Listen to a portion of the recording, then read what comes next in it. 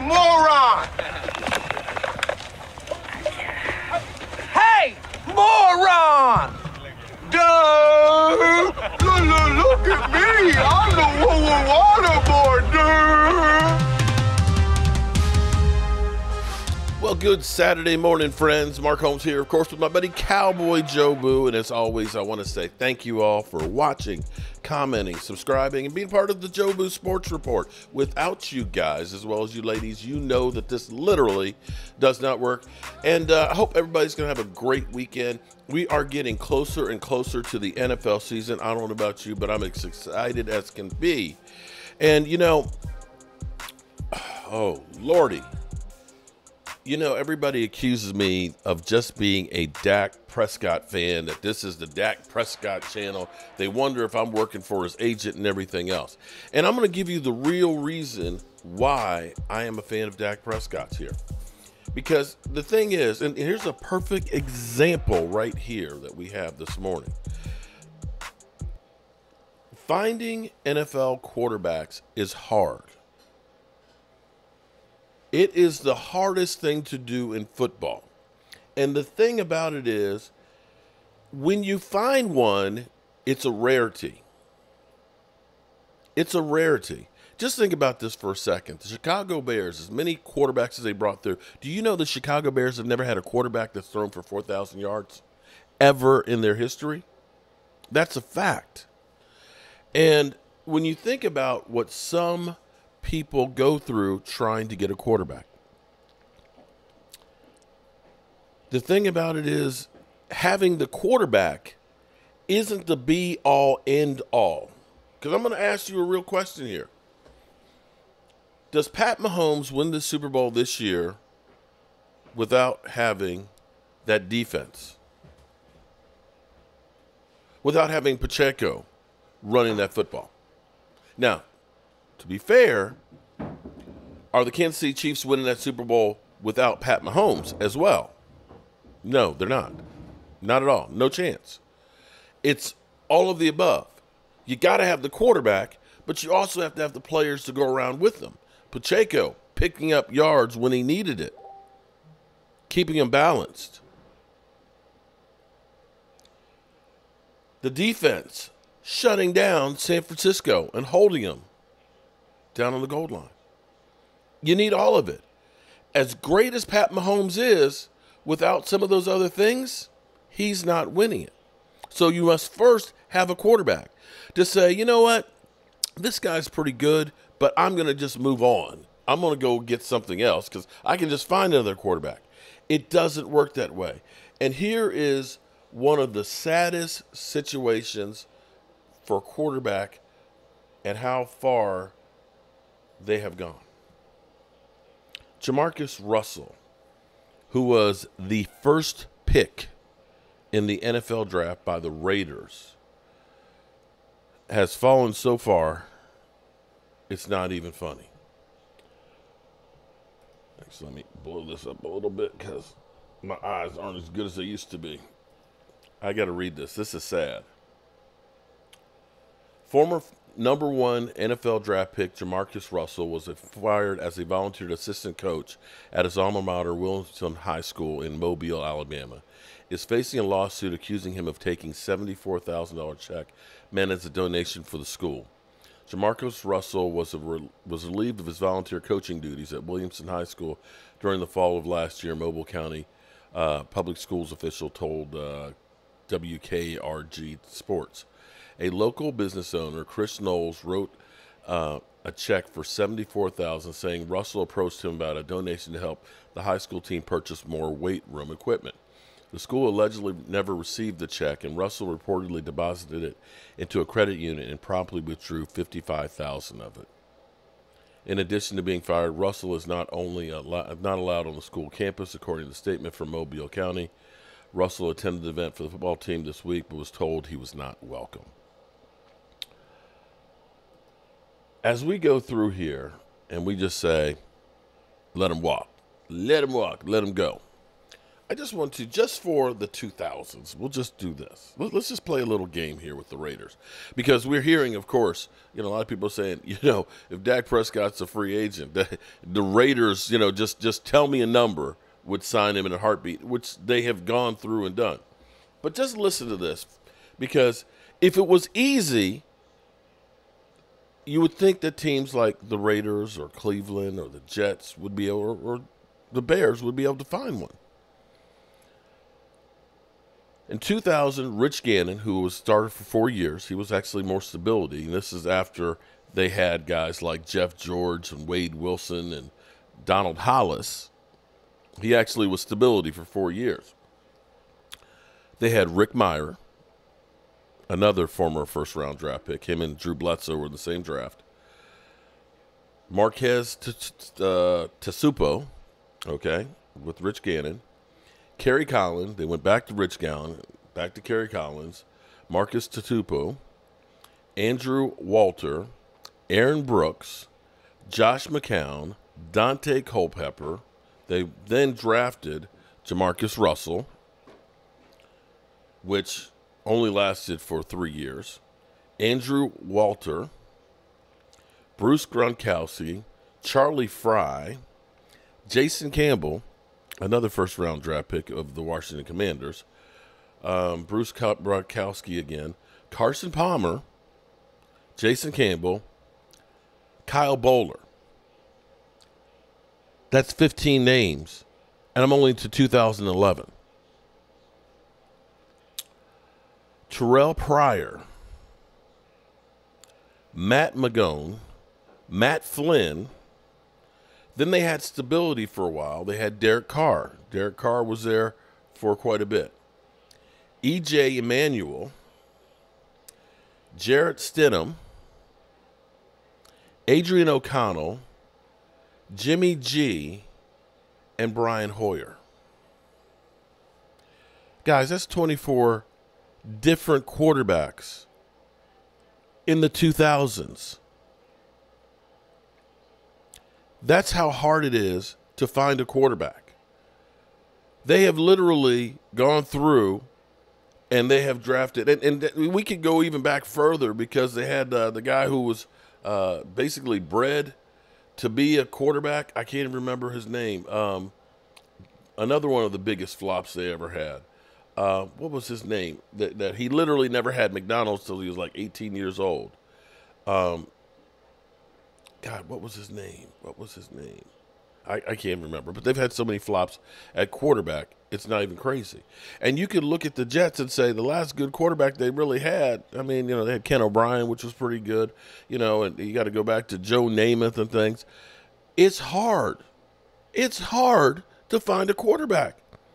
That's what I'm trying to tell you people. You just think, oh, it's okay. We can just bring anybody in here. Let's bring in Derek Carr, who never really did much with the Raiders and certainly is on his way out in New Orleans. Y'all are so ready to believe that this fantasy, that there's a quarterback out there you can just grab. We can go through here and look. Yeah, there is the Pat Mahomes.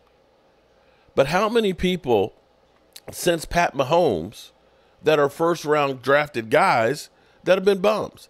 How many of these quarterbacks that are out here as free agents that you plug in, that you look and say, that guy turned around, he came through and won a Super Bowl after being a journeyman quarterback? It does not happen unless you're Peyton Manning.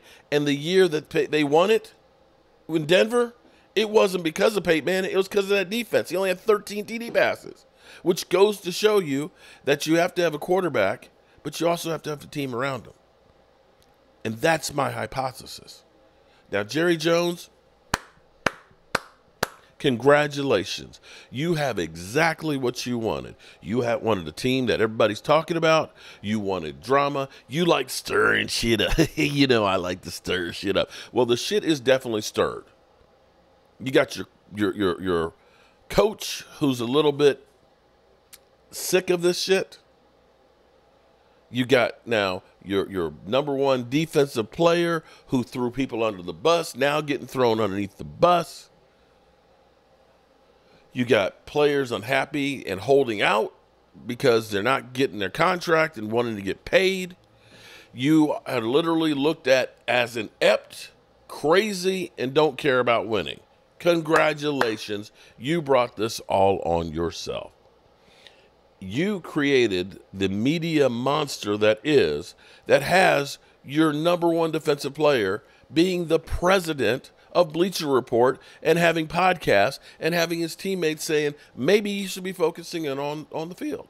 And on top of that, well, the crazy thing is you get a couple of guys that are stars that everybody automatically thinks that guy is going to be the guy that's going to win the Super Bowl by themselves.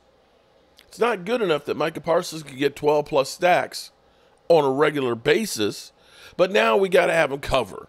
We got to have him be a run stopper and a podcaster and a team leader, as opposed to saying, you're going to be my pass rusher, and I'm going to get some guys in the middle to make the tackles, to go ahead and hold up the line, and I'm going to actually have some linebackers on the team when the playoffs come that aren't injured. You are the one that this all points to. I said yesterday in a video, you can blame Dak Prescott and say he's not good enough. Well, I got to tell you, it doesn't matter who you have at quarterback with the Dallas Cowboys as currently constructed, with the way the system is, that's going to win. You got a lot of pieces that are really, really close. But because we like the drama, because we like the uncertainty, because we like to see the leaves, we want to see more leaves fall off the tree. Every single time you've done this bullshit with contracts, you have hurt the team. Zeke Elliott holding out, hanging out in Cabo, running in the sand. Don't know if he was drinking Coronas with lime in him or not, but that season was a waste. It was. You literally denigrated the man and said, Zeke who? Zeke who? We got Tony Pollard. Zeke who? Okay. DeMarcus Lawrence. Instead of paying DeMarcus Lawrence and getting it done early, you messed around and the player kind of said, you know what? I'm not going to get my shoulder operated on until I get a contract. And that was what, May?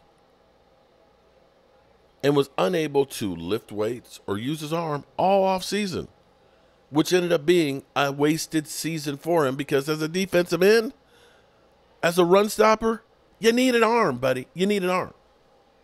That's on you guys. You wasted time and hurt the team. And here we have CeeDee Lamb. We want to have him hold out too? Best weapon we have on the team?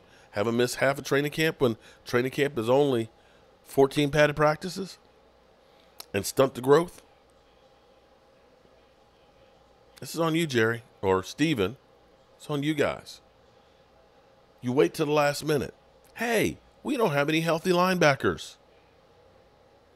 Let's just use a safety. Position flex. Hey, we only have one experienced linebacker. Let's sign Anthony Barr, a guy past his expiration date who just tore his ACL, and bring him in a training camp. That'll work. Hey, we lost Overshown in training camp, and we have Van Der Esch, who's always one hit away from being retired. Let's bring in Shaq Leonard in the middle of the season and kick the tires on that. All of this. If you had linebackers that could make tackles, Micah Parsons is not saying he needs to play linebacker because he's selfish, because he's only playing one position. I want guys that play one position and play it well. I'm not looking for position flex. I'm not looking for a safety who's too small to try and be a linebacker. I'm not looking for defensive tackles to try and be a one technique guy. You want to do the job? You need a specialist to get the best results. You know, it's kind of cool. My brother showed me, because I've got a few tools that you very rarely need them, but when you need them, oh my God, they're just a thing. So I still had a little problem with my AC unit. So there's a thing called a Schrader valve. I don't know exactly how it works or stuff for the air conditioning, but the Schrader valve, has to be changed. And when you take anything off an air conditioning, you have to pump it out or you blow the charge and blow the atmosphere. But they have a special tool that goes over top of it, and somehow this tool goes into it and locks it all off, and it's able to remove it, pull it out, locks the vacuum of it, take that one in, and then it goes back into it, and you don't have to let out all the propane gas because, a keg of gas is like $300+ now, and now they're going to be changing to propane. Okay, Hank Hill's going to be happy, but yes, the new AC units will be full of propane to cool your house. I don't know who comes up with this shit, but it is. But you need the right tool to do the job. Get me a one technique guy who's there to crack some skulls, like John Ridgway, and that's all he's going to do. You got one job. Hold the line in the middle. Keep the linebackers clean. Put a little pressure in the middle so Micah Parsons could feast. Instead, we get, I like to stir shit up. So we've got Mike McCarthy, uncertain future, of course, even though he has the highest winning percentage, I believe, of any coach of the Dallas Cowboys. You got to say he's the number 3 coach of all time for the Dallas Cowboys at this moment. Changed my mind. But that guy who has been undermined, cut off on the knees, who is flustered, he's the problem. This also gained some interest with our fan base when we talked about it on the show earlier this week. Was the Ty Dunn report that Mike McCarthy's been a little fed up with the whole concept of all in, and my response to that was, if it's true, can you blame him? What light can you shed on? We're all fed up as we head into the Cowboys training camp season. I would say this, Rich. Mike McCarthy has worked for Jerry Jones for the past 4 years. Every day that you work for Jerry Jones, who is a brilliant businessman, Jerry might decide to go on the radio or talk to the media after a game or say something that generates some type of buzz and creates things that then you're answering for the following week. Jerry saying all in, I believe that happened at the Senior Bowl, is just one little fleck of paint in the tapestry of everything that Jerry Jones has surrounding that organization all the time, which certainly from a business perspective has helped Jerry Jones be a very, very, very rich man. At times from a football perspective, maybe some of that stuff is disadvantageous. I don't believe that Mike McCarthy is thrown by any of that at this point because he knows Jerry. He knows the conversations that he has personally with Jerry Jones. Now, when there's a lot of wisecracks on social media about every time they sign another UFL player of all in, Cowboys are all in. All in. It becomes more, I think, of a media thing than anything else here. No, I don't believe that Mike McCarthy is in any way affected by something Jerry Jones says, just because Jerry does so much. If anything, knowing Mike, and I've known Mike since 2007 when I got on the beat at the Green Bay Press-Gazette, going into a contract year as a guy who's led 3 consecutive 12-win teams, disappointing endings, no doubt about it over these past couple of years here. But Mike just wants to go out, kick everybody's ass, get a new contract, and go try to win Super Bowls. That's his focus. That's what he wants to do. No, I'm sure it's his focus, but, you can't blame him for a human moment to potentially share with somebody who then shared it with Ty Dunn, that he's fed up. This is ridiculous. I want CeeDee Lamb in here. We know we're going to pay him, so pay him. I want Dak Prescott to not have all these questions asked of him, so pay him. Micah Parsons, the whole business. Obviously has no control over it, and you're right. It is part and parcel of working for the Joneses, which, we both do, technically also, Well, Jerry's got a lot going on. I mean, last year he was traveling all over the world. He had cameras in every meeting because he was having a documentary made about his life. There's times where you're before the start of free agency and every team's talking about stuff. Jerry might be on his yacht for a week, and you just wait till he gets back and you find out what you're doing. It's everything's a little bit different in Dallas. And that's just kind of, part of the show here. I mean, yeah, Mike would love for, I'm sure, Dak Prescott to get locked up and CD to get locked up and Micah to get his money. And I do think still, not just Dak, but CD, potentially there could be a window to get a deal done before the start of this season, too. I mean, we're sitting here in June. There's a long way to go still, a couple of months until the start of training camp. I think that, as we've discussed many not a times, couple Rich, of over the months. past It's several less than a months here, a month. lot of other franchises would have been proactive in these types of situations with their franchise players, with their head coach. I can't remember any other team going into training camp potentially with their quarterback and their head coach, both headed into contract years. But again, Thank you, Dallas Jerry. is its own animal.